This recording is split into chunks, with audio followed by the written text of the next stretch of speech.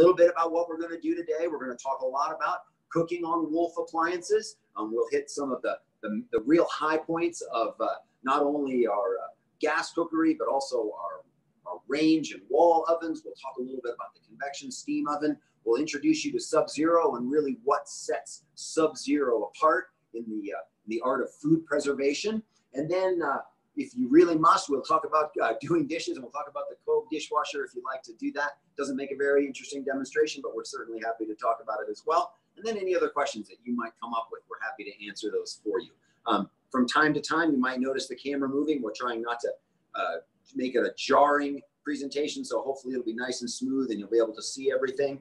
And then last but not least, we'll have all your email addresses from registering for the class. Sometime next week, if you're interested, we'll be sending out recipes that we prepare today. If you're interested in those, we'll send those out to you next week so you can try them at home once you get some of these appliances installed. All right, so without any further ado, we're going to start off by talking a little bit about what makes Wolf the cooking specialist, how we transfer heat the most effective way possible to make everything that you prepare in your kitchen a delicious result. That's really what our goal is. Not to have the most elegant piece or the most modernistic piece, but really to have an appliance that you can use so that everything you prepare in your kitchen will come out delicious every single time. As we like to say, we want you to be able to predict delicious results each time. So we're going to talk about 3 of the 4 major ways that Wolf appliances transfer heat. And that's really what cooking is all about, is how well and how efficiently and how precisely we transfer heat from the appliance to the cookware and then ultimately to the food and give us the results that we would like. So those 4 different methods we're going to talk about a little bit today. We're going to demonstrate 3. We'll talk about 4. So those 3 methods are our dual convection systems, and that's going to be found in all of our M and E series wall ovens, in addition to the range ovens in our dual fuel or our all gas line of ranges. So we're going to talk a lot about that. We'll obviously talk as well about our dual stack burners, our infrared griddle, when we're talking about cooking an open flame.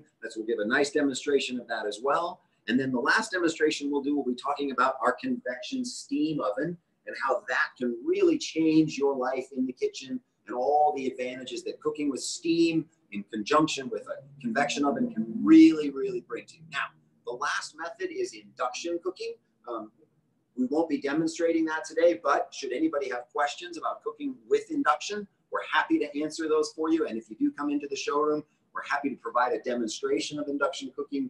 If you would like to see the Wolf induction cookware, cooktops or cook ranges in action when you're here. So let's start and talk a little bit about what makes dual convection and Wolf convection cooking so superior. Remember this, is that all of our ovens, whether it's a wall oven or a range oven, are going to have 4 elements, heating elements, and 2 fans in each one. And the advantage of those dual fans or dual convection is that we can create a number of different processes in the oven that are at your control, which are designed to cook in a way that's exactly suited to what it is you're preparing. So if you're baking 4 trays of cookie, we have a mode for that. You want to roast your Thanksgiving turkey, or perhaps it's your standing rib roast at Christmas. We have modes that are better suited to that. And once you understand what the oven is doing and how it's being utilized, you'll find that everything can come out delicious every single time. So here's a great demonstration of what makes Wolf convection superior in so many other ways. We have 2 trays here. I'll just lift them up and show you. The tray on this side, these are our coconut and apple macaroons, right, ready to be baked in the oven. And then next to it is a tray of smoked bacon and sliced garlic. Now, most people would never bake these 2 items simultaneously in the same oven, because the great fear is my macaroons end up tasting like bacon, or worse yet, they may taste like garlic, right? But Wolf convection, the way it's designed with those dual fans, right, creates so much air movement and chaos in the oven cavity that none of the flavors from my garlic and bacon are going to settle on my macaroons and therefore my macaroons will taste like apple and coconut and vanilla and all those wonderful flavors without picking up any of the flavor of the bacon or the garlic. And when you think about how we do that, is because with those dual fans spinning in the back of the oven, right, we can alternate the air pattern as very, very frequently. So there's never a moment during the process when we're baking with convection or roasting with convection that the air is still. And when the air is still is when flavors can settle on one another. But when it's constantly in motion, we never have that problem. So we're going to bake these two simultaneously. I've got the oven set at 325 degrees in a convection fan mode.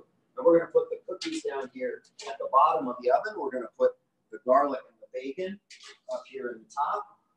And we're just going to let those go simultaneously. I'm pretty sure that the cookies will be done a little bit before the garlic and the bacon have reached the point of doneness that we're looking for, right? But just understand that all of our convection ovens are designed just like that, whether it's an M-series wall oven or an E-series wall oven or our dual fuel range ovens, all those convection systems are going to be the same. They're going to give you that broad range of cooking modes and methods that allow you to dial in exactly what you want to do in that oven because of the fact that we have two fans and those four elements that can be used in a numerous number of combinations in order to create the exact type of heat envelope for cooking that item in your oven. Okay, so there's a little bit about dual convection. Again, it's really one of the superior ways that we're able to transfer heat through Wolf. Okay, so let's talk a little bit about what I like to call is sort of the show or the glamorous part of cooking. When you're here at the range and you're going to do some sautéing, or you're gonna make some pasta, or you're gonna brown off some chicken breast, whatever it might be. There's so many different combinations that we can create in our gas cook line. And really, I feel like gas cookery is where Wolf really sets itself apart from the competition in terms of the amount of control, precision that you can get with all of our gas appliances. This is a dual fuel, 48-inch dual fuel range. It has a single griddle here in the middle, our infrared griddle.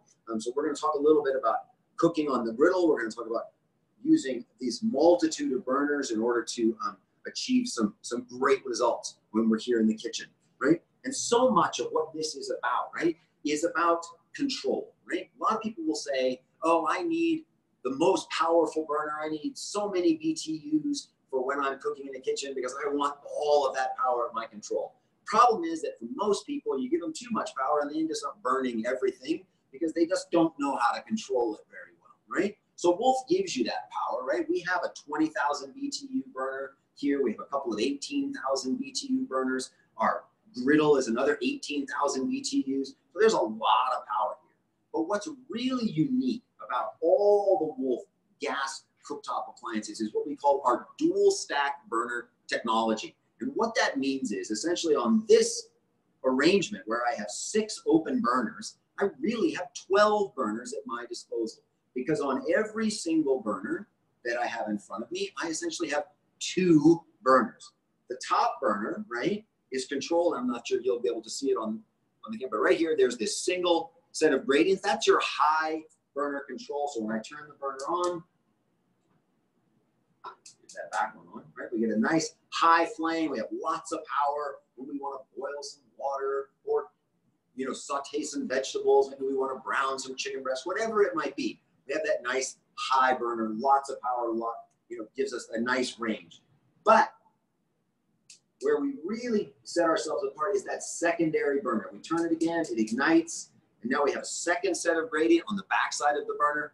That ignites an entirely separate burner, completely independent gas valve, gas line, the ability to control at a very, very low temperature. So when I want to simmer something, hold a delicate sauce, melt butter, melt chocolate, anytime when I want real control and precision, I have it on every single burner. I don't just have one simmer burner that's dedicated over here. I have 6 simmer burners. All have slightly varying powers. So a bigger pot of soup might need to simmer on a different burner than just a pot of butter that I might want to melt. I might want to use a smaller burner for that. Each one is calibrated in terms of strength, both from that high end to the very lowest end. So an enormous range of control that we have over all of these burners, right?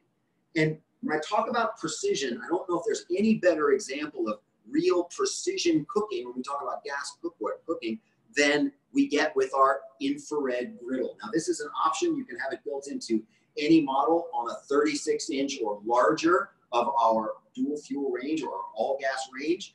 You can have either a single griddle or a double griddle. But the beauty of this is we have a single slab of a special alloy steel that was developed by Wolf and Sub-Zero just for use in our infrared griddle. It has an enormous ceramic burner underneath it, which comprises about 85% of the surface area on this griddle, right?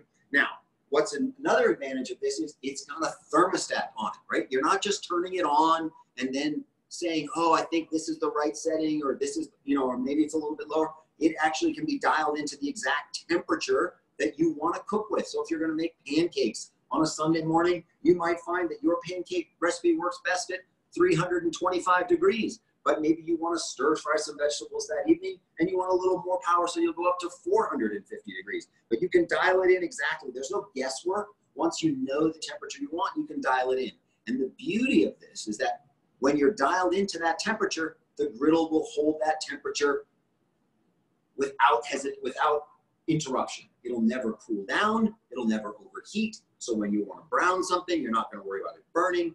And this is where the peace of mind comes in, because you can literally start something on the griddle and then step away from it to do another kitchen process without having to worry how this is cooking, right? So let's just start that with a little bit of demonstration. We're going to do some sea scallops that we've wrapped in a little bit of smoked prosciutto, right? We're going to just give them a tiny bit of seasoning because that prosciutto is a little bit salty, so we don't want to over season these too much. So just a slight mix of 2 kinds of pepper and a little bit of kosher salt on our scallops. Now, you can see this is a nicely seasoned griddle. It's really ready to go, just like a cast iron skillet. That's basically how we think of it. But now it has that nice even temperature, front to back, side to side. Never have to worry about it being a hot spot here or a hot spot there. It's a very even amount of heat distribution. So now we're just going to give a little bit of grapeseed oil, but you could use avocado oil, anything that you like.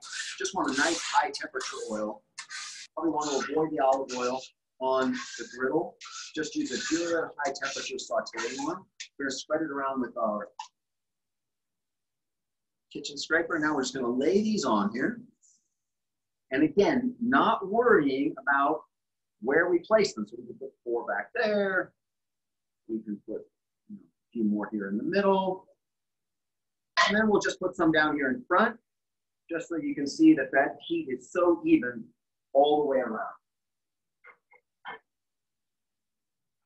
So now remember what I said about it being so even, and you don't really have to mind the store quite so much, right?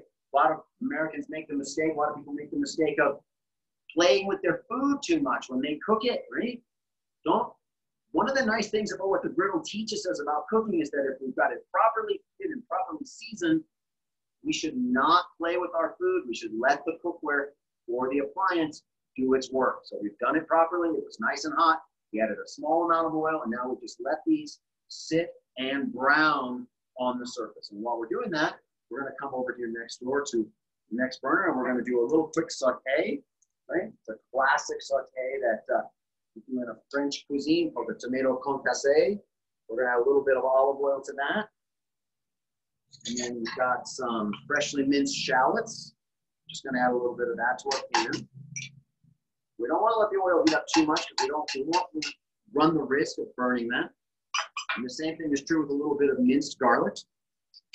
I'm going to add that in there as well. And we're just going to let that come up to temperature and just start letting that get nice and hot. Now what I've got this on is about a medium flame, right? Which is all you really need to use. One of the important things to remember about using any one of our gas appliances, these burners are very, very powerful. You're almost never going to have to use the highest setting of heat. You're almost always going to be down in that medium high to medium range. That's going to give you enough power. Remember that unlike the griddle, which is never going to exceed that thermostatic temperature that we're controlling with, the pan, as it absorbs the energy from the burner, will continue to rise and continue to heat. So we want to moderate that heat just a little bit while we're sauteing, right?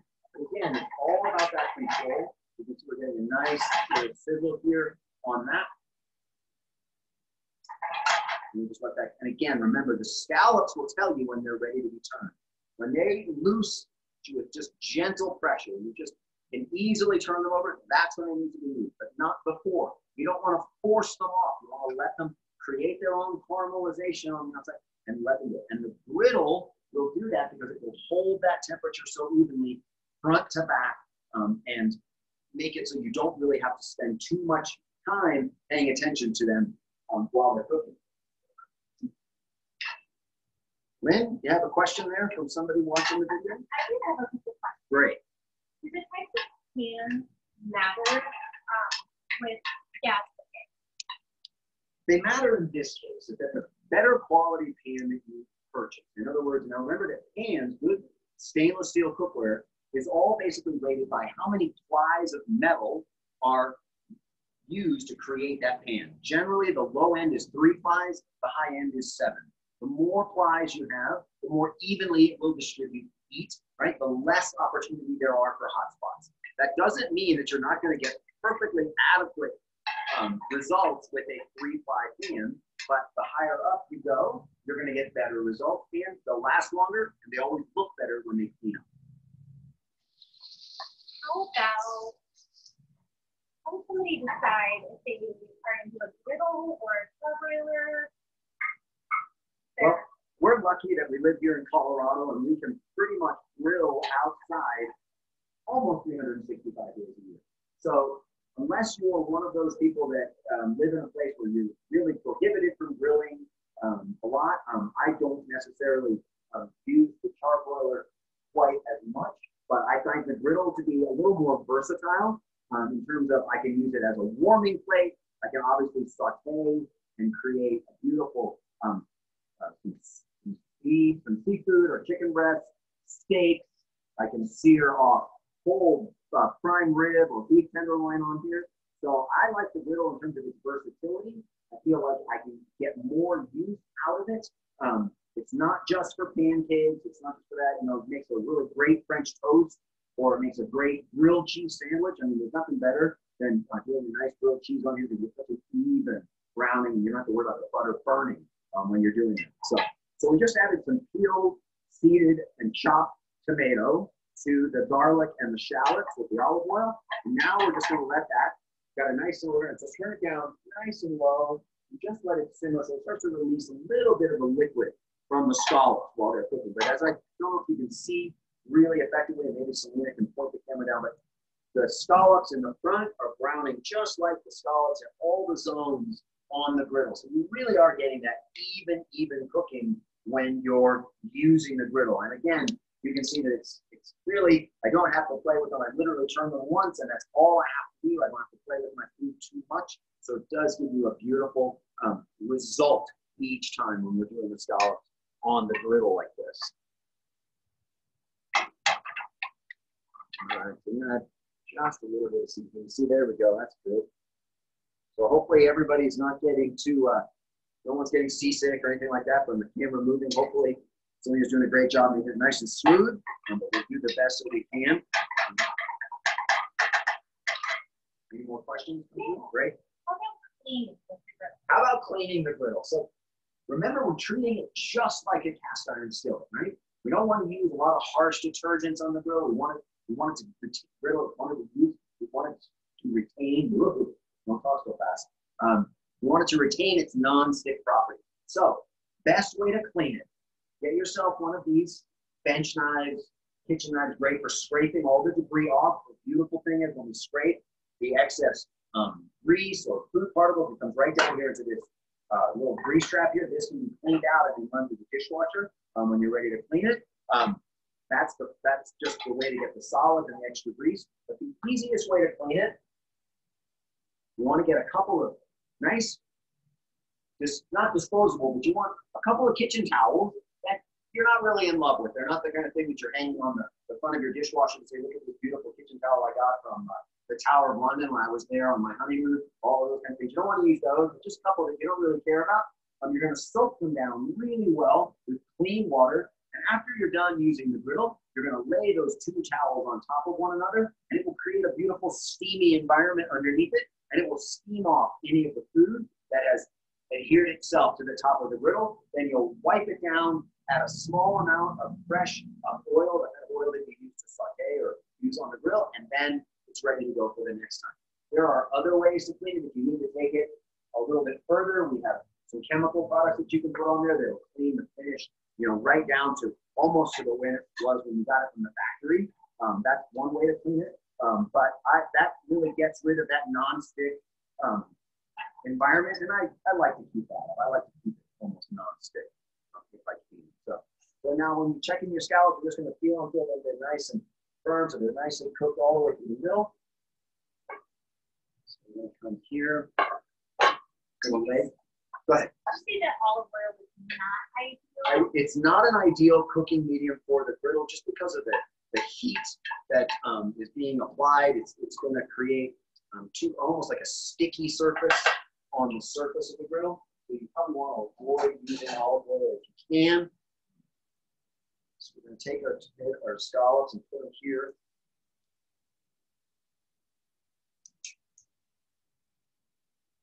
And don't worry, we'll take the toothpicks out, and obviously that's it.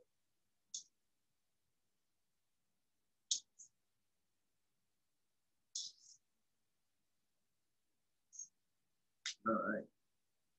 A couple of these decided they wanted to stay behind.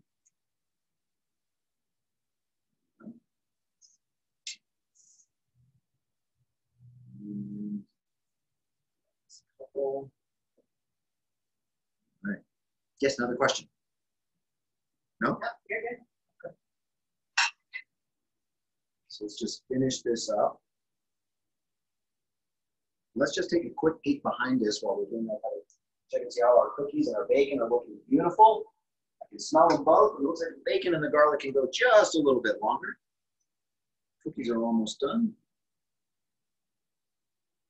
So we'll pull out all our toothpicks, finish up our garnish. And remember, if you're interested in any of these preparations, recipes, whatever it is, we're happy to share them with you. Even if it's just something as simple as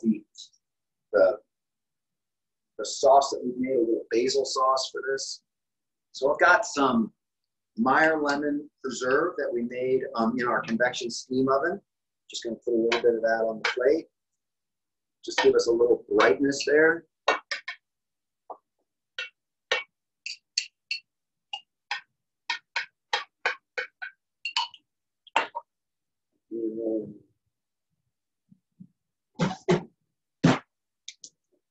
Just got a little bit of basil puree that we've made. So that could be an appetizer, it could be a little bit of a, you can see how nice it could be. I'll give you a quick little demonstration on how we clean the griddle off. Again, take your scraper. You can see how easily whatever's left, whatever residue is on there, you just scrape it off. Literally, now your griddle is clear. It can be used again. If you do the towels on there, that'll take off any of the residual flavor of the scallops and the prosciutto, and then you won't taste anything when you do your pancakes on here the following morning, or some bacon, or whatever it might be that you want to cook on. So let me just pull my cookies out. So here are the macaroons coming out of the oven, nicely browned, right? You can just always check the bottom of your cookie and just see how nice they look. But we're just gonna let those cool down here a little bit. Got our nice macaroons there. And then at the same time, here's our nicely toasted garlic and bacon. Got it right there, looking good. So again, we're just gonna take that, and for later, what we're gonna do is we're gonna take our garlic and our bacon, and we are going to scrape them into this, because I want to save all the flavor from the bacon fat, and we've infused that fat with some garlic flavor as well. So we're making a little fried rice later. We're going to do that using this fat and then add all these ingredients back into it. So we'll do that. We'll get that to it a little bit later. All right. So we'll talk a little bit about dual convection, and you get a sense of why the Wolf dual convection ovens are just so remarkable. A little bit about dual stack burners, our infrared griddle, really a wonderful feature. I heartily recommend one of these. If you don't think you're going to use it, but once a week, maybe it's not worth the investment in the real estate, but I bet you're going to find out other ways to use it than just pancakes on a Sunday. Why would I go for a griddle on my range versus something that I can just put on the stove while I'm cooking and then take it out? Okay, great question. First answer to that question is control.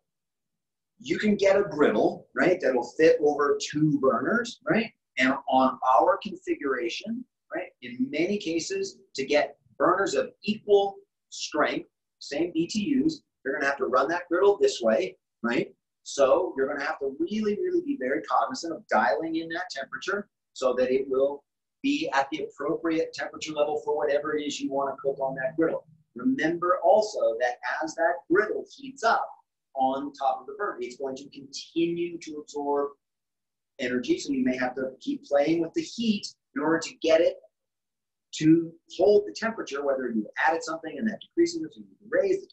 You're gonna have to constantly play with it. Because of the thermostat on the griddle that's built into this one, I never have to adjust that temperature once I've got it dialed in. If I know that my pancakes are ideal at 325 degrees, I'm never worried about that going high or low. It's going to maintain that temperature all the way through. And I don't have to worry about, oh, I can't cook a pancake in this corner because it's never as hot here as it is up here. It's always going to be even, so you're going to be able to utilize the entirety of the surface. It's going to be a more even cooking surface for you, and it's going to be more consistent. That's why I would say it's an advantage over one that you place. Okay. So, talking a little bit again, dual convection, remarkable. You can see how even, no flavor transfer when we bake 2 very different things in the oven. Got a little bit of a demonstration done here of what we can do on top, and we're just scratching the surface, and we'll talk a little bit about it more later. But let's kind of segue now and talk a little bit about Sub-Zero and what makes Sub-Zero the food preservation specialist. This is an important distinction to make. It's not just a refrigerator, it's a food preservation tool. We've got a little video that we're going to show you, so we're going to segue in and just pop that up for you. So just take a minute or two.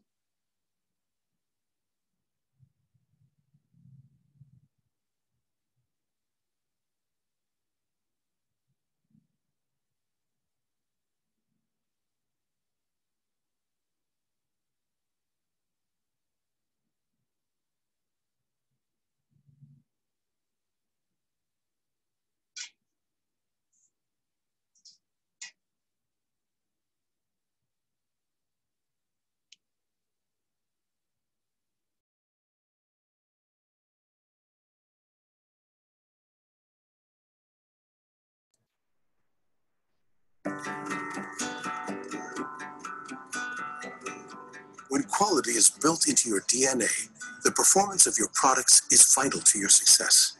Sometimes it's necessary to take extreme measures when testing, and that means growing a garden in your own backyard. It's just one step in the process of becoming the food preservation specialist. These little seeds are beginning a long journey that will grow into the real story of how our food preservation begins.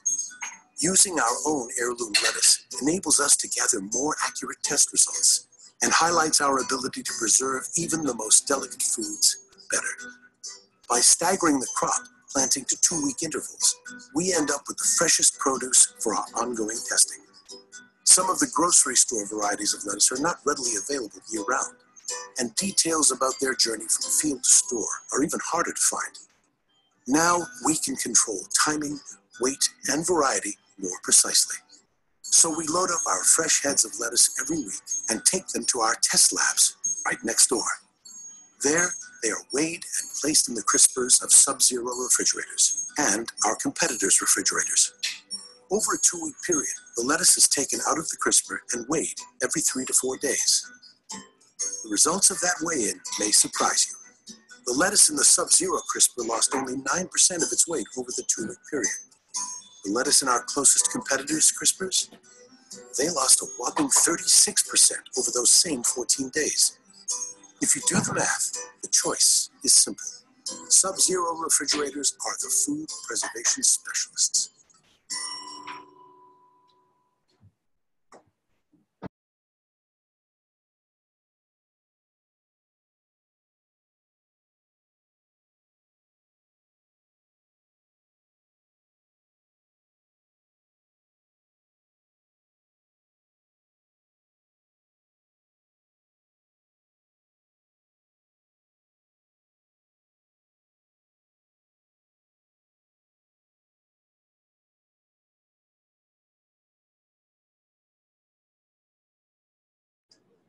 So anyway, just beautiful pictures there of, sorry, we're getting a little feedback.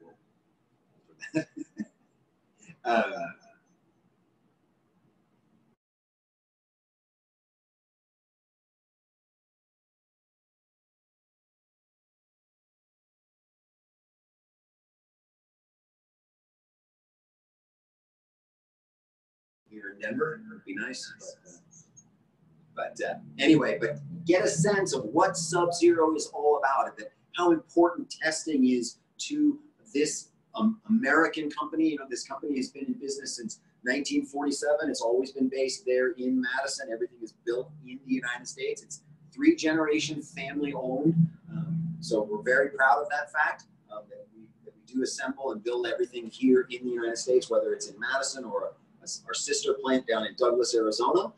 But we build all of our refrigeration here, and we get a sense about what makes Sub-Zero such a special appliance. There's just a couple things I want to point out here that make us a little bit different from many of our competitors. And the first thing is that we have a dual refrigeration system in every single unit that we make. So when you have a side-by-side refrigerator freezer unit, there isn't one refrigeration system that is using the air to share between both of those compartments. We have one dedicated just for the freezer and one dedicated just for the refrigerator. Now, why this is important is because obviously the humidity that we have in our refrigerated section of our unit has got to be much higher humidity at a much warmer temperature in order to promote the longevity of your fresh vegetables, your meats, your deli cheeses. All of those things are affected very, very heavily by humidity, right? So if the humidity is too low, you're going to dry out those products because there's going to be a higher humidity in the product, and that humidity is going to bleed off into the air, and now your food is going to dry out and it's going to go bad much faster, right? So we need that humidity to be very high when we're in our refrigerated section. But conversely, if we're in the freezer section, we need the humidity to be lower, because obviously if the humidity is too high in the freezer, we get freezer burn, and we end up with that, oh my goodness, what's in this Ziploc bag? It could be a pork chop, it could be a salmon fillet, it could be pie dough, we're not really sure, right? So we want to reduce that. So by reducing the amount of humidity in the freezer by its having its own separate system of refrigeration, that humidity is lower, and therefore we have much less freezer burn, much longer shelf life for items that are in the freezer as well. So that dual refrigeration is so very important to the longevity of your food, and that's why we call this a food preservation tool. It's not just a refrigerator. It's something that really makes your food last longer, and if your food is lasting longer, you're going to be more likely to consume it because it's going to look better longer, so you're going to want to eat it, right? Most of us know, right, that we have those moments where we go in and we look at the strawberries and we think, oh Lord, I bought these a week ago and already they're more white or blue than they were red because they've gone moldy, they've just gone bad. They don't have that long a shelf life in a normal refrigerator, right? But in a Sub-Zero, we can almost guarantee that that food is going to last 2 times as long, 3 times as long, could be even longer. One of my refrigerators upstairs, I keep all my dairy in that refrigerator. I have literally had liquid milk dairy go 6 weeks beyond its expiration date before it began to even begin to smell like it was going off, right? 6 weeks beyond the expiration date for milk, right? Which most of us, you know, we get to that expiration date on milk and we're like, oh, that's going in the sink right away because we're afraid that it's going to be, you know, it's going to be really smelly and not very good. So we can almost guarantee, because we keep that humidity at the proper level. We keep the temperature within 0.75 of a degree of the set point in either direction. There's only a 1.5 degree area of fluctuation in the temperature in both your freezer and your refrigerator at all times. Because that's really one of those things that causes food to go bad, is when the temperature of the refrigerator is doing this. It's going high, it's going low, it's going high. That food is going into that flux, and that's what causes it to spoil even faster. Again, a food preservation tool, right? Take it one step further. Now, how many of you right now could get up and tell me where in your home the manual to your refrigerator is?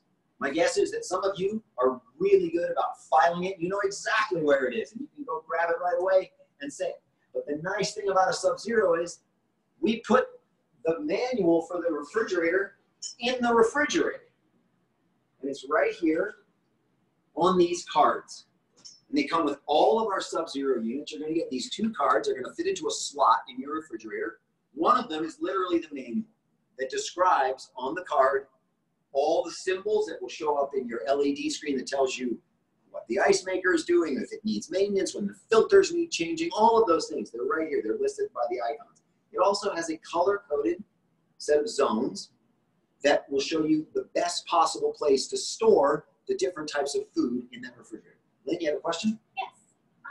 Should you rinse and wash your vegetables right as soon as you get them prior to putting them in your refrigerator? I don't. I like to keep the moisture off, especially with leafy vegetables and things like that. You don't want to put that extra moisture in there because that wetness will cause a little bit of, it's not really good for it. The beauty of the Sub-Zero, again, especially with vegetables, you're in our high humidity drawers. All of our drawers, our produce drawers, are designed to be even higher humidity than the rest of the unit. So when we have leafy lettuce, when we have celery, when we have something like that we want to keep nice and crisp, we want to keep it in a very high humidity zone. You guys probably have that little slider thing on your bins right now. Do you really think that by moving that, you're changing the humidity level in your crisper drawer? Probably not. But the beauty of a Sub-Zero's crisper drawer, like the one we have here at the bottom, that has this very tight-fitting, high-humidity lid on top of it, and it seals incredibly tightly, so that extra humidity that's being pumped into that drawer is staying in that drawer, keeping your vegetables fresh. And to that, the second card that you get with your manual that comes in your Sub-Zero is your food freshness card. And what this is essentially a guide that will tell you how long you should expect your food to last in your Sub-Zero from when you bring it home. So most people, strawberries, maybe they get a week, maybe they get 3 days before they start to get soft and essentially inedible. In a Sub-Zero, we look up strawberries and look for them on our Sub-Zero sheets. Usually from this side, it's 7 to 10 days is what you minimum can expect those strawberries to last. A head of lettuce, it's at least a week. I've had lettuce go as long as a month before I need to actually throw it away. But in most cases, after 4 to 6 weeks, I can just peel off a couple of the outer leaves and the rest of the lettuce is perfectly fine to consume, and I don't worry about that. So this food preservation card comes with your Sub-Zero, and now you can gauge how long something's going to last. And what we like to say is that in the first year of ownership, right, that you have a Sub-Zero, we can cut the amount of food that you throw away because it goes bad due to your inadequate refrigeration by half. So if you're throwing away what the average American family throws away, which is about $2,000 a year worth of food, in the first year, we'll cut that by $1,000, and then as your buying habits change and your storage habits change, you'll probably reduce that number even further, and you'll throw away less and less food. Question, Lynn? How about anything freezing on the top shelf? No, we don't have that. With the way that the air is distributed, the way it's pushed in, we don't have that sharing of air from the freezer, right? So in other words, that in many units, you're taking the very cold air from the freezer, you're warming it just a little bit to try to move it to the refrigerator, but it's still going to be very low moisture, and it's going to be much, much colder. So you get those spots in your refrigerator where the air is being pushed into the unit where things freeze. In this case, because it has its own dedicated refrigeration system, you're never going to have that problem. The air that's being put into your refrigerator is going to be calibrated to the exact temperature and humidity required for the refrigeration unit, so you're not going to get that spot where the lettuce freezes in the back of the crisper, or the top corner where you have the mustard or the mayonnaise that might get a little ice crystal on top of it. That's not going to happen because that air coming into that unit is never going to be that cold, right?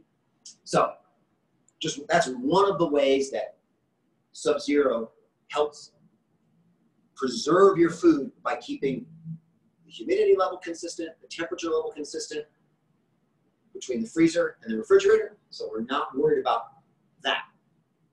But think about this too. What's the other thing you really notice a lot of times when you open your refrigerator, right? If you left a pan of cooked salmon and you didn't cover it, the whole refrigerator smells like fish, and you're thinking, oh great, now anything else that was in there is going to start to smell like salmon because the rest of the refrigerator smells like salmon. Excuse me 1 second, I'm just going to extend that for a second.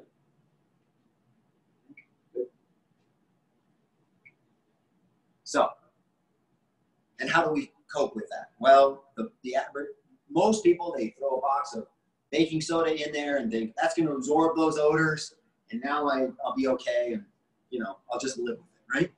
Well, Sub-Zero thought maybe that's not the best way to do it. We have nothing against the baking soda people, but we've got to come up with a better way to reduce odors and bacteria and mold and mildew that might be living in our refrigerator. So we came up with an air filtration system, which we like to call the pure air system. And this was developed in conjunction, actually the technology was developed at the University of Wisconsin, working with the NASA to create an air filtration system for the International Space Station. And then the people at Sub-Zero said, hey, maybe we can adapt that and put it into one of our refrigerator units so we can clean the air in the refrigerator. So all of your Sub-Zero refrigerators come with one of these air filters. And the way this air filter works is we have a box with some titanium dioxide crystals.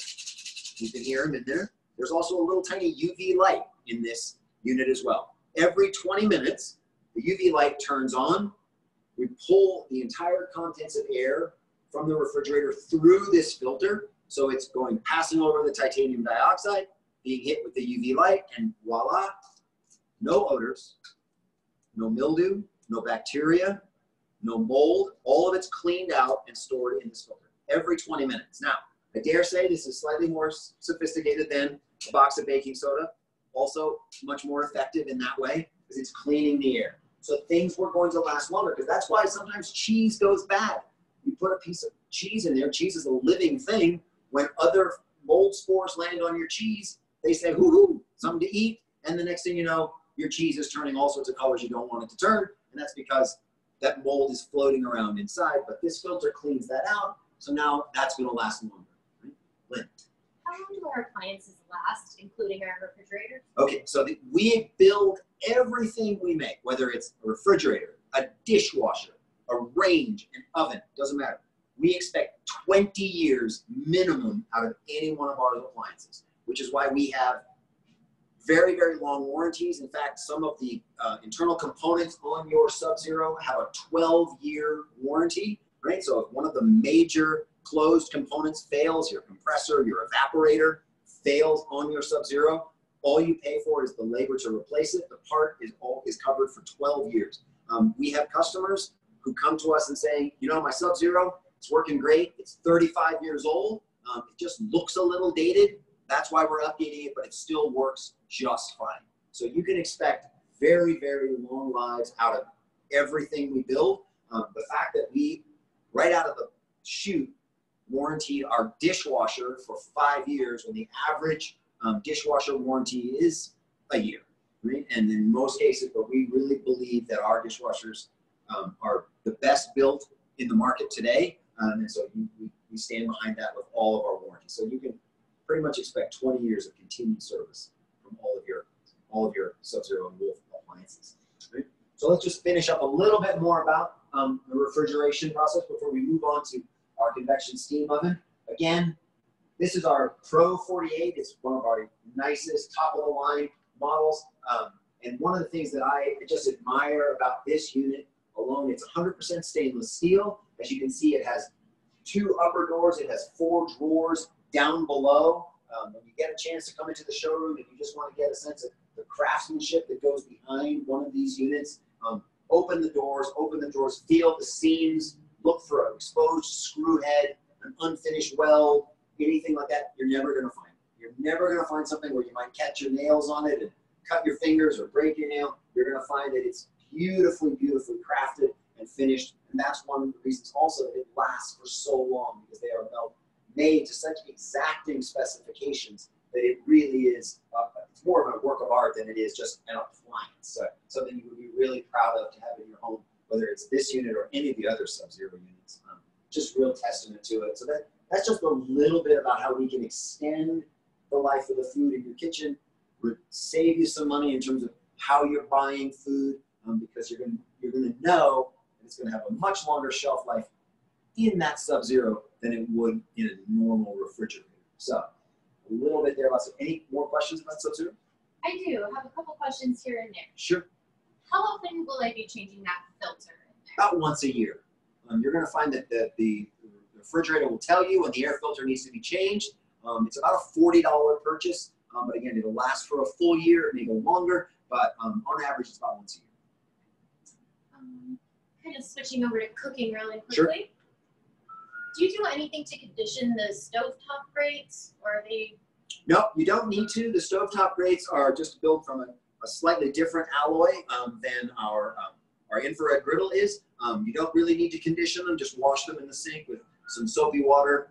That's all it really takes to get them clean. The maintenance is, you know, I'm not going to say it's nothing, but yeah, I think it's fairly minimal. A couple more for you. Shoot. Do you always use convection when you're baking or cooking? No. And one of the beauties of what we offer here at Roth, for those of you who go ahead and decide to make the investment in our appliances, that we will invite you to our ownership experience. Hopefully, at some point when you have yours installed, we'll be doing them live and in person, and you'll be here in the showroom, so we'll be able to answer your questions one-on-one for those ownership experiences. But what we're going to do for that is we're going to train you about all the different ways that you can use the modes in your oven to cook. So when do you use convection and why do you use convection? When do you use bake versus convection bake? When might you want to use convection broil versus a standard broil? All of those things. So we're going to give you some training so that you're not going in there just kind of feeling your way through it. You're going to understand why we have 10 modes on our oven and why those modes are there and how to use them. So yes, we're going to, you don't want to use convection for everything, but we're going to teach you when you need to use it to its greatest effectiveness. Anything else? We had some questions about difference between wall oven and steam oven. Sure. I feel like we're about to get onto that. That's right. That's right. Okay. So if there's nothing more about Sub-Zero, and again, if you have more questions for the end, please don't worry. We'll answer them when you pose them to us. So we'll give you as much time as you need to ask questions. So the convection steam oven, perhaps the most, I don't want to say popular, but it's certainly one of those appliances that everybody's talking about right now because we're understanding the benefits of using steam with which to not only roast and steam food, but also to bake, and what steam can do for us in that aspect of our cookery, right? So the convection steam oven is an appliance that comes directly out of the food service industry. For years and years and years, the only place you could find that combination steam oven was in large banqueting hotels and convention centers and things like that, because they were preparing huge meals for thousands of people. They needed to do them well in advance, but they also wanted to hold that food in a safe environment while not drying it out, keeping it beautiful and moist, and really first class preparation, but they need to do it for lots of people. So they developed a technology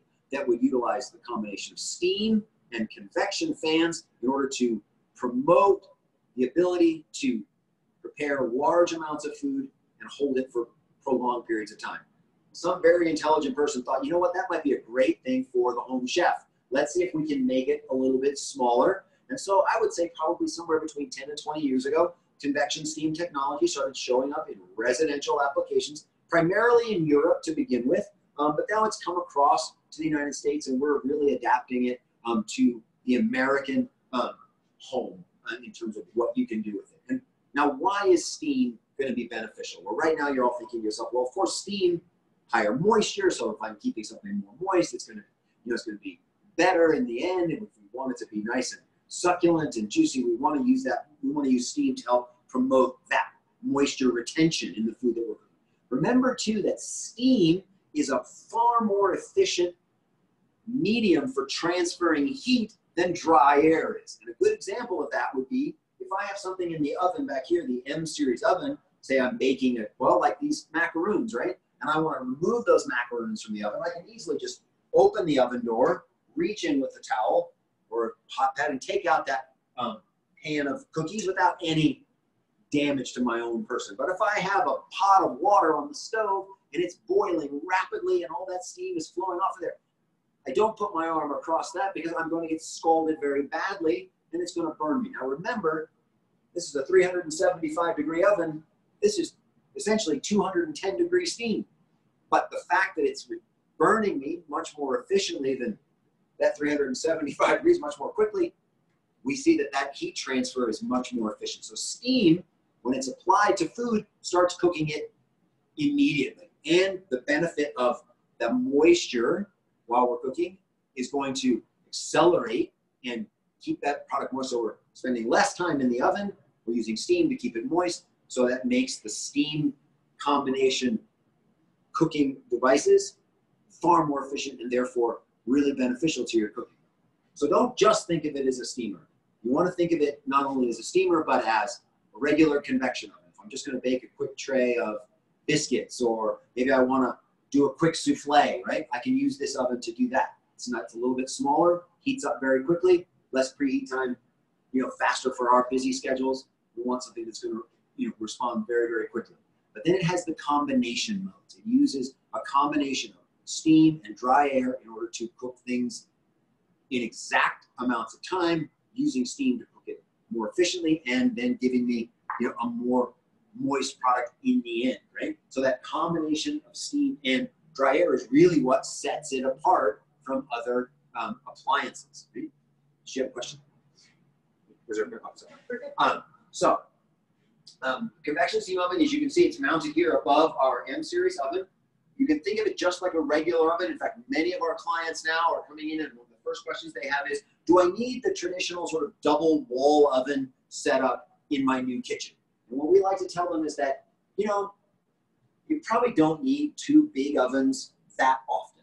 You may need it at the holidays. You might like the idea of having two large-sized ovens if you're doing a lot of entertaining or you have a big family, things like that. But for the average family, having a setup much like this, where you have a traditional 30-inch wall oven or range oven, right? And then you add a convection steam oven, now you have an oven that you're probably going to want to use, I don't know, 7 times out of 10, this is going to be the oven you're going to use, because very infrequently do you need to preheat the oven, right? You're not preheating, you're not waiting for it to preheat, the food goes in, you turn it on, off you go, it's cooking, right? It's going to cook much faster, it's easier to clean, a little bit less maintenance. All of those things make it an advantage when you're thinking about a double oven setup somewhere in your kitchen. So this smaller oven, which is basically the same footprint as a standard wall microwave, right, is going to give you a lot more versatility in your kitchen when you use it as one of your two ovens. Now, the other question that we get a lot about convection steam is, okay, what can't it do, right? What can the microwave do that this can't, right? So the only things you can't do in this oven that you can do in the microwave: pop popcorn, reheat your coffee, right? Those are the two things that you definitely can't do. And there's no broiler in here, which obviously most microwaves don't have a broiler, but you can't broil in this oven. So if you want to melt some cheese on top of your French onion soup, this is not the oven to do that in, because there is no broiler. But aside from the coffee and the popcorn thing, this oven can do just about everything a microwave can do. And in many cases, while it won't do it as quickly as a microwave, it'll do a better job. So reheating your leftovers, refreshing a loaf of bread. You go and buy a beautiful loaf of bread, or maybe you bake a loaf of bread and you don't eat the whole thing, but you want to refresh it a couple days later, pop it in the convection steam oven for about 7 minutes, and that bread is like you just baked it. In fact, and Selena will just pan over here, these 2 loaves of bread that are just sitting here on the counter were baked today in the convection steam oven, and really, it's literally pressing 2 buttons, and then you can bake a loaf of bread that looks just like that. So it's really simple, and now I know everybody's home, and they're become the sourdough kings of their neighborhood or whatever it might be, Queens, excuse me. And they've gone out there and they've started baking those things, but they have to do the whole thing with the Dutch oven, and they're doing all that kind of stuff, which is a great way to bake a loaf of bread. But if I can tell you you can get this by pressing 2 buttons and not having to preheat the oven to get that result, I think you take it in a heartbeat, because you can make that sourdough without having to go through quite the gymnastics in your kitchen to do that. So a great example of how this convection steam oven works is what we've prepared for today. We've done some Korean-style barbecued pork spare ribs. We've done them in the convection steam oven. We use that convection steam mode, so we're getting the nice moisture from the convection steam setting at a lower temperature, about 265 degrees. We've let the ribs cook for about an hour and a half, maybe a little bit less, but you can just see there's the steam coming out of the oven, looking beautiful, and here's our ribs that have just been steamed, and they're beautiful, moist, and succulent. You can just see right there, got those lovely ribs done, and I've done everything from pulled pork, pot roast, lamb shanks. You can braise in this oven. You can do just about anything you want. And it's not just good for meat. It's great for baking, right? Everybody thinks, oh, you know, what's steam going to be good for with baking? We all know that when we're baking a loaf of bread, steam really helps us set a beautiful crust when we're making on a loaf of bread. But it also works really nicely for, you want to reheat your pizza, right? You got yesterday's pizza that you ordered from the pizzeria down the street. Throw it in here, put it on convection steam, 365 degrees for about 4 minutes. It's like that pizza just came out of the oven when you first ordered it. It's not going to be dry. That cheese is not going to have that weird translucence to it, which I never appreciate. It has a kind of a rubbery texture. In this oven, when you reheat your pizza like that, it's just going to be phenomenal. So just think of it that way. It's not just for doing beautiful roasts and all that kind of stuff. It can do just miraculous things for baking a bundt cake or doing a batch of chocolate chip cookies, whatever it is. You're going to get great results. It's using the CSO, the convection steam oven, for doing just that. So we will go ahead and present these in just a second, and let's just finish up. So that's a little bit about convection. Do you have some questions about the convection steam oven then? I've got a couple miscellaneous questions. Miscellaneous questions are always good. So. We know there's no 48-inch range that has a steam oven in it. That is correct. That is correct. All of our ranges come with a standard 30-inch. On the 48, you're going to get a 30-inch standard dual convection oven, and then you're going to get a small. It is also convection, not dual. It's not enough room for 2 fans and an 18-inch oven side by side. But there is not the steam option built in to your range oven.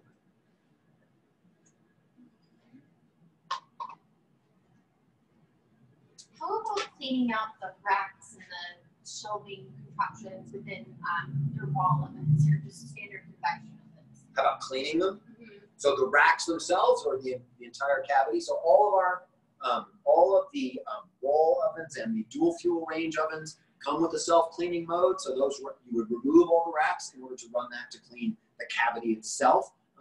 Ideally, the best way to clean the racks, and this would be true not just for the Wolf racks, but for any oven rack, there's a product on the market called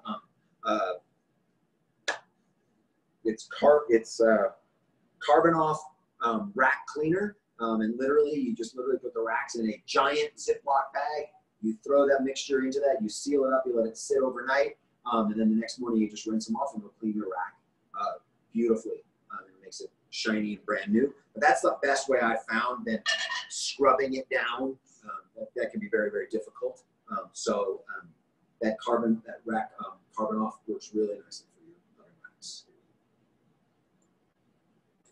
So we're just going to do a quick little stir fry of some rice here. We've got some rice, and just so you know, these beautiful white rice was steamed in the convection steam oven.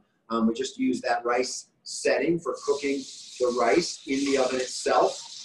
And it steams it beautifully. You don't have to worry about it. It just comes out really, really nicely. So it saves you the hassle. Little cooking tip, regardless of how you're cooking your rice, you should always make sure that you rinse your rice at least 2 or 3 times in some cold changes of water before you set it in the pot or the convection steam oven or however you cook it. It's always advisable to rinse the rice before you cook it, and that'll give you a better quality product of rice. A lot of people make that mistake. They don't rinse their rice, and then they wonder why their rice is mushy or all of those things. So rinse it 2 or 3 times.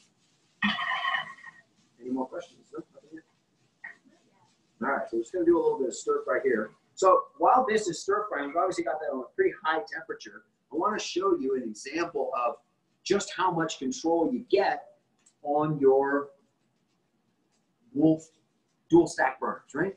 The entire time that we've been here doing this presentation, and actually even before, there's been a pot sitting on the stove, and in that pot, and the burner is on, right?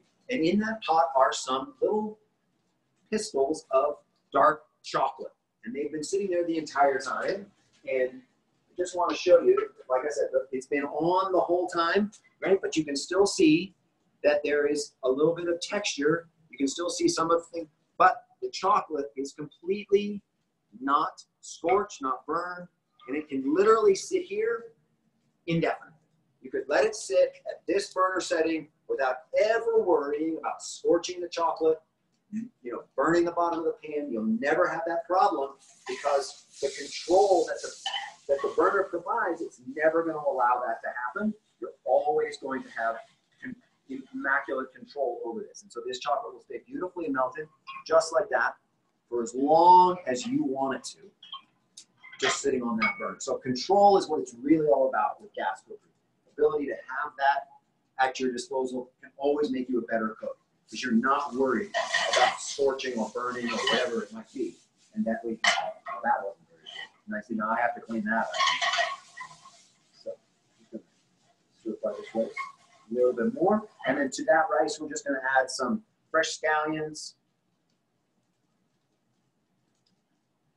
And then here's the garlic and the bacon, right? I'm going to stir that back in because, what could be better than that?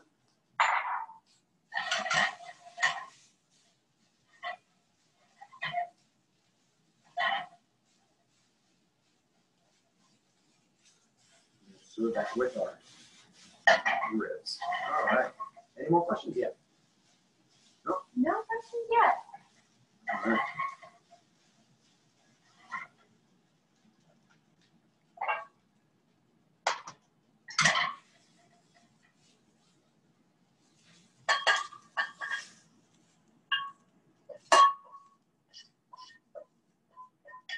Just if we could do curbside pickup. Curbside pickup. That's a great idea. So, but that was I'll be honest with everybody, that was the thing we were trying to figure out how could we, because we don't, obviously, there's that old joke about smell-o-vision, and we don't have that, and so you can't smell the garlic cooking or the ribs or anything like that. We were trying to figure out what was the best way that we could involve people in actually getting to sample the food, and we never were able to come up with that solution. So. I have a couple more questions. Shoot. Kind of talking about the connectivity. Does the refrigeration have any Wi-Fi capability or any other? Great question.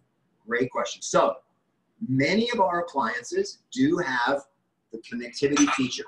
All of our refrigerators have the ability to connect to Wi-Fi. So you can check not only the life of your filters, but if the door's been left open, whether the alarm is going off, all of those are things. You can adjust the temperature, all of that on your refrigerator.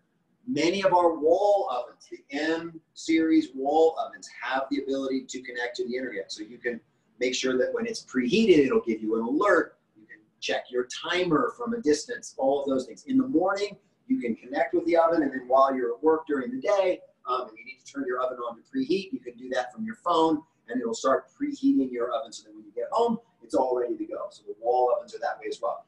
Right now, the convection steam oven does not have the ability to connect. Neither, obviously, do the burners on the range, but many of those our dishwashers also have the ability to connect to the internet as well. So those are all Wi-Fi enabled.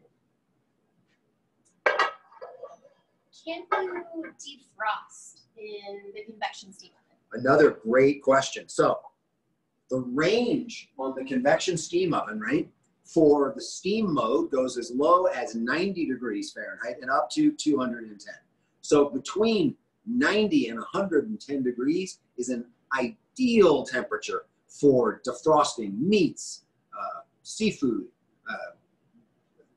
frozen pastries, things like that, at a low temperature with a lot of moisture, so you're not going to end up cooking the product, but it'll defrost really, really nicely in a very safe environment. So yes, you can defrost very, very efficiently, much better than in a microwave where you're worried about that little bit of weirdness cooking around the outside, or maybe the middle gets a little bit kind of spongy when it's done like that. But in the convection steam oven, you never have to worry about it.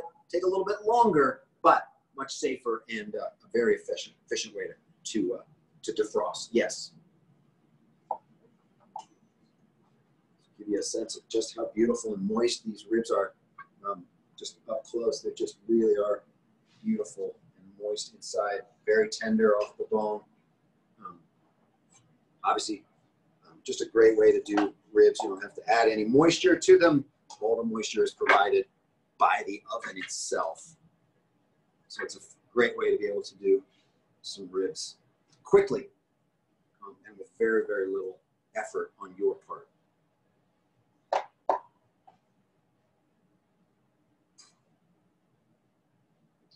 Okay. Questions? Yeah.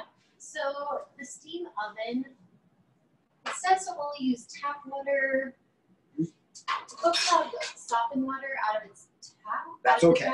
Soft water is fine. Now the oven, when you get it installed, when you install the oven, you're going to be asked to set the water hardness setting for your particular oven. And you're going to get a little test kit. When you bring it home, you're going to test the water out of your tap. You're then going to put the corresponding number into your oven, and that will allow you to descale at the proper time frame and the proper frequency. So it'll work really, really efficiently when you're doing that. So yes, you can just use tap water. It doesn't need to be soft. The only prohibition on water from the tap, you have to worry if you have an RO system, if you have a reverse osmosis whole home system in your house, you can still use your tap water, but you're probably going to have to add about a tablespoon of San Pellegrino or Perrier or Evian. Just put a tablespoon of that water into the reservoir when you're steaming, and then your oven will function just perfectly. You won't have to worry at all. So yeah, that's the only prohibition on the water. So just need a little bit of that tap mineral water. We have some marinated cucumbers to go with our ribs and our fried rice, and then we're going to take our macaroons, our coconut and apple macaroon. Spoons. I'm just going to do a little drizzle of the chocolate that we melted on top of our cookies.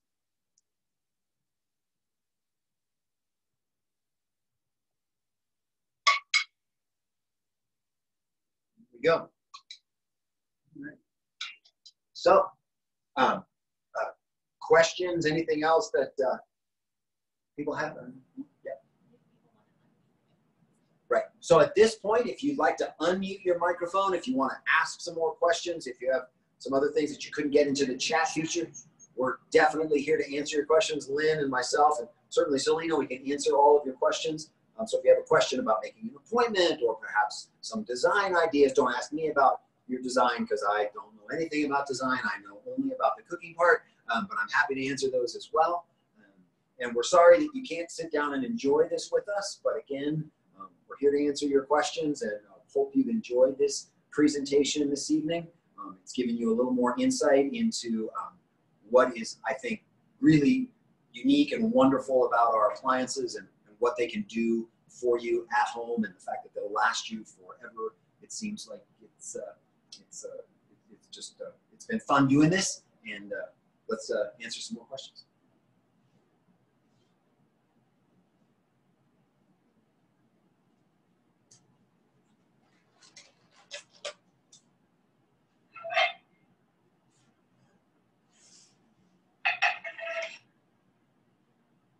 No more questions? No more questions. Just eating?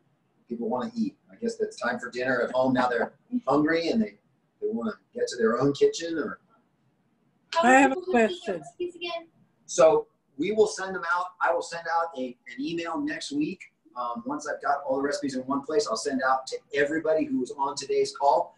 We'll be happy to send those and share those with you. They'll come to you digitally from my personal address here at Roth. So if you have questions or you need other recipe questions answered, I'm always available to answer those for you. So you can just reach out to me, and I'm happy to do that for you. And again, if you're interested in making an appointment to do a tour of the showroom or meet with one of our fabulous consultants here at the showroom, you can just give us a call, 303-373-9090. You can just give us a call, or you can send us an email at rsvpdenver@roth. DEN, sorry, rsvpden@rothliving.com, and we'll be happy to set you up with an appointment so that you can join us here in the showroom and have a look at the appliances first. So, I have a question. Unless anybody has any other questions. Yes, I do. I do. How do we get the glass on the inside of my oven is very dirty? Any tips to clean that? say that again.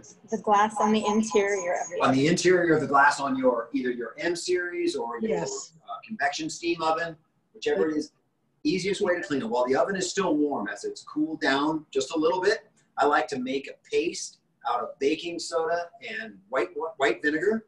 I rub it on the inside of the glass. Just make it all the way over. Just rub it on there with a towel.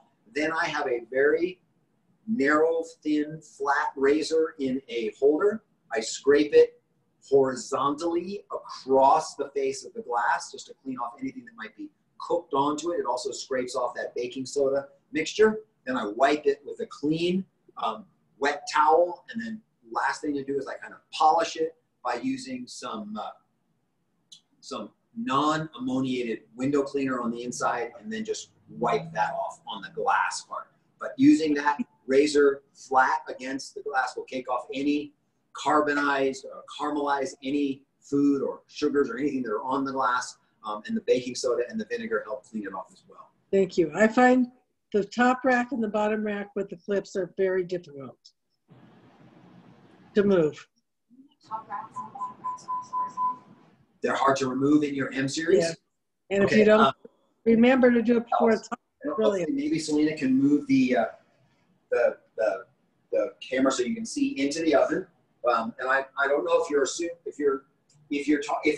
it's catching as it slides like this. If you're finding that it's catching on the exterior racks, what I recommend you do is take those exterior racks. You can remove them from the oven. If that's difficult, they should just lift off on their little keyhole attachments. Take the finest sandpaper you can find.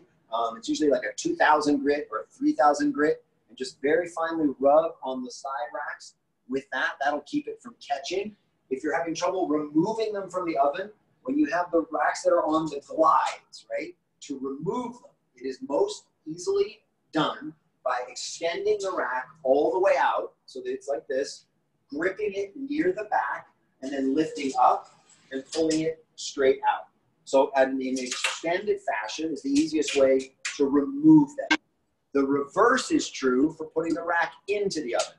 Close the rods all the way, hold them nice and firmly. You see this part right here. This is the little glide or guide that guides the rack into the oven. Tilt it at about a 30 to 40 degree angle. Tip it so that those two little glides are on the rack, and then just push it through, and then just like that. And again, if it's sticking when you're pulling this one out, and these are the racks that don't have the glides, and there's no ball bearing glide in there. if it's sticking and it's hard to remove, it could be that one of the little keyholes is not completely attached, so it's protruding into the oven a little bit, which is making it stick. Or if they ever, if for any reason they ran through a cleaning cycle, sometimes the metal on those side racks gets a little coarse from the intense heat of the cleaning cycle. So by using that sandpaper trick on that, it'll make it slide much more smoothly in the future. But again, to remove that ball bearing rack, extend it all the way, lift it from the back of the rack, and it'll come out more easily. And then close them to replace it in the oven. Thank you. Welcome. You're very welcome. What oven, this is from Sonia, what oven do you use most often with your recipes that you generally make? So since I've come to work at Roth and been working with the Sub-Zero Wolf products, I probably use my convection steam oven about 75% of the time. The real limiting factor on the convection steam oven is going to be size. I can only put up to about a 20-pound turkey in here. Anything larger, I can't fit in this oven, but I have fit a full-size prime rib in this oven. So the size limitation is fairly minimal. You can't do as many racks at once. If you have big items in here and you want to do multiples of those, you can't do that in this oven. But more often than not, I'm defaulting to the convection steam oven just because I'm doing a single item or something like that. It's going to be more efficient. It's going to be faster. It's going to be able to use the steam. So I'm always defaulting to this one and the size factor. Or whenever I'm baking multiple racks of something, multiple racks of cookies, multiple racks of biscuits, something like that, I'm always going to use my M-Series oven or my dual fuel range oven because that convection system is more sophisticated than the convection system in this oven. So if I'm just wanting to do multi-rack baking, I'm always going to go to my M-Series because that's where I'm going to get the most even and consistent results in multi-rack baking.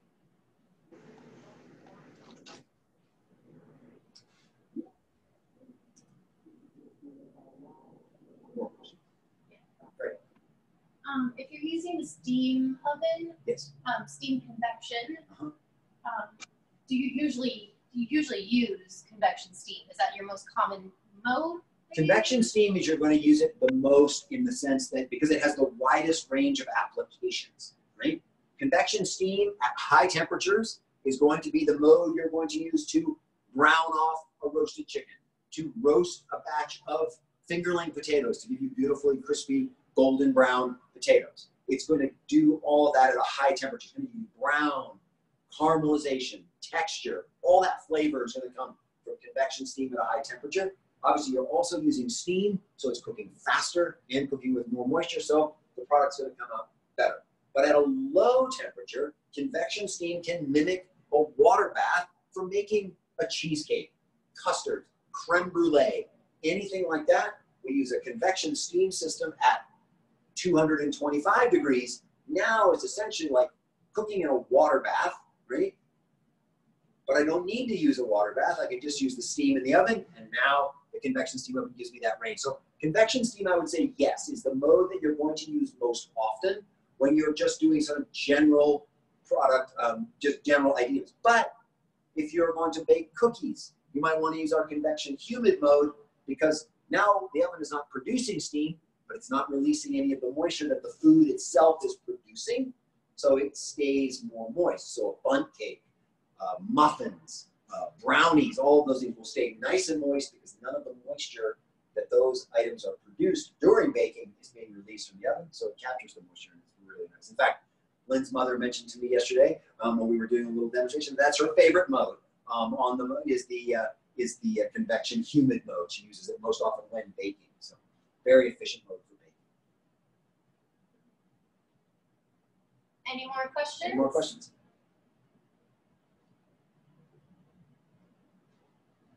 Well, let me just say good evening to everybody and thank you so much for joining us. I hope this has been instructional for you and informative. Again, reach out should you have any questions to those of us here in the showroom. We're happy to be of assistance. And again, I hope everybody stays safe and happy all the time. And again, you can email me personally or just the RSVP DEN @rothliving.com. If you have any general questions for the showroom,